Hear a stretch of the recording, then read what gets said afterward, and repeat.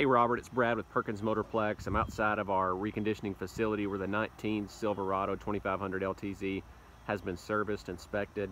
Of course, this one a little over 75,000 miles. It's outside of GM's factory warranty. Does come with our 30-day powertrain plus, and through our total care plan would qualify for factory type additional 60,000 miles. But very nice truck. As you can see, exterior and interior has been well maintained. 4 brand new, essentially Nexen tires, lots of tread there.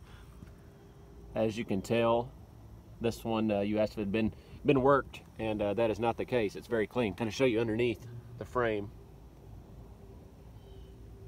Looks great.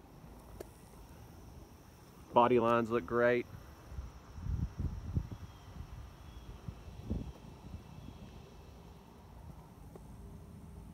Again, very clean inside and out.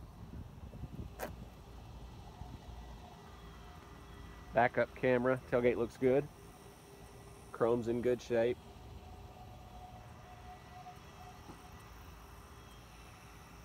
Bed been used but not abused.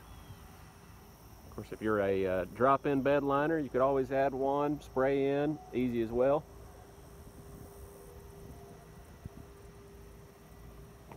Does have the nice ABS window protectors there.